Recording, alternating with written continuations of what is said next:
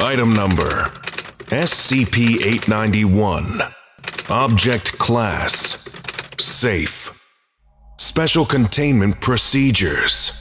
SCP-891 is to be surrounded by a 1/2 kilometer buffer zone, purchased by the Foundation under the guise of a peach farm.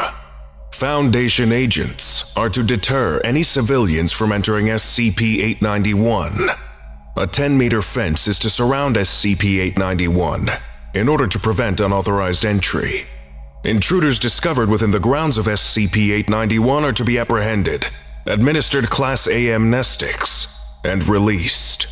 Planting vegetation of any kind in SCP-891 requires the permission of Level 4 personnel. Apple trees are never to be planted in SCP-891.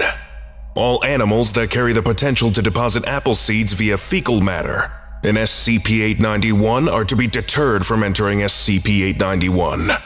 Any vegetation that sprouts in SCP-891 as a result of seed deposition by wind, bird, or other natural causes is to be immediately incinerated. Description: SCP-891 is a field located in California. The dimensions of SCP-891 are 1.5 by 1 kilometers.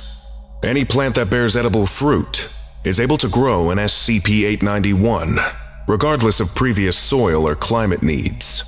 Plants planted in SCP-891 experience moderately accelerated growth and seem to require abnormally small amounts of water and sunlight to grow. Fruits produced by plants inside SCP-891 are larger than average and have been said to, quote, look delicious, end quote.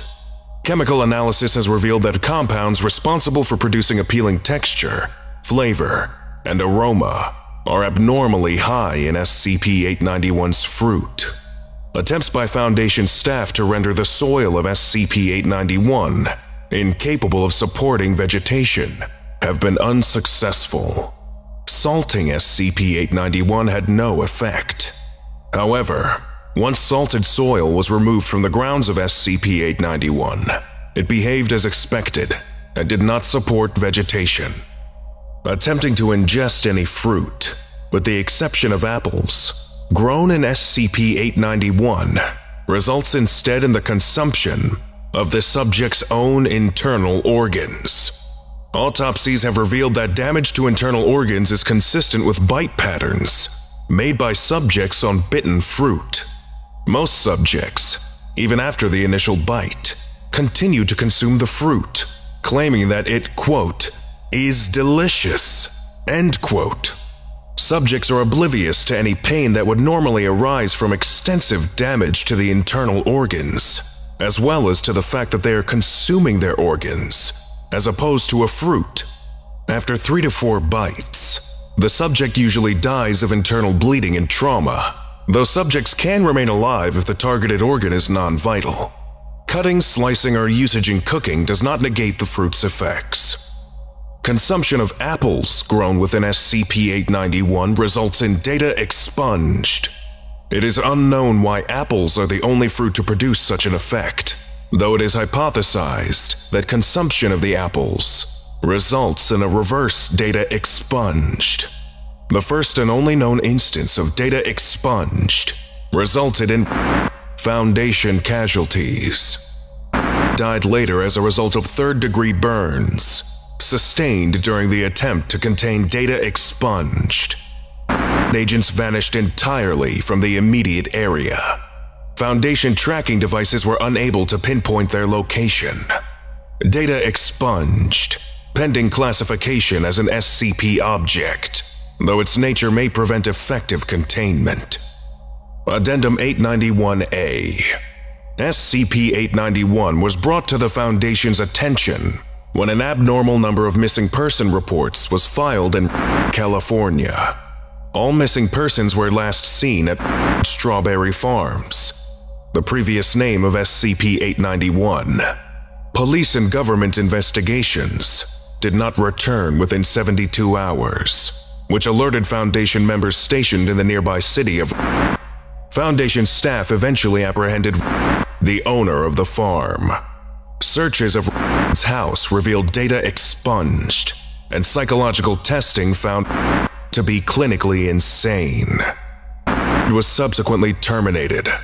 No apple trees were found when SCP-891 was originally recovered. It is possible that Mrs. was unaware of data expunged.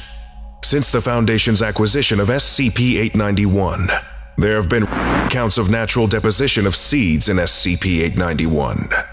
75% of these natural depositions have been the deposition of apple seeds. It is unknown if the disproportionate number of apple seeds being sown by natural causes in SCP-891 is an effect of SCP-891 or simply bad luck. Despite the Foundation's efforts to prevent fecal deposition of apple seeds within SCP-891, apple saplings are reported to spring up on a semi-regular basis. It is unknown how these seeds are sown in SCP-891. Requests for reclassification to Euclid have been denied. Due to the nature of data expunged, permanent construction of a rapid response establishment around SCP-891 is under consideration. Addendum 891-B.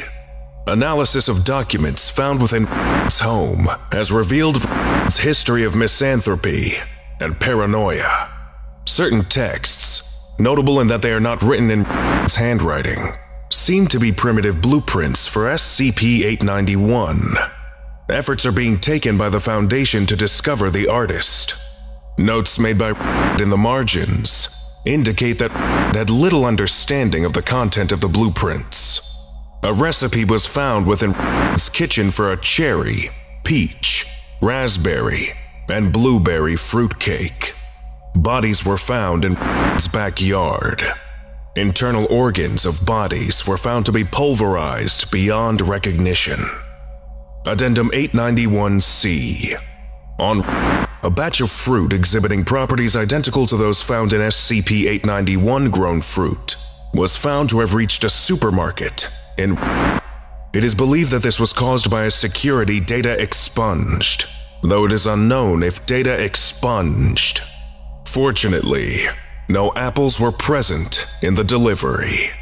All witnesses have been administered Class B amnesics. Casualties have been attributed to a gas leak. Foundation investigations, in order to determine the source of said fruit, are underway. Lesson complete. If you missed the previous orientation, go watch SCP-890, The Rocket Surgeon, right now.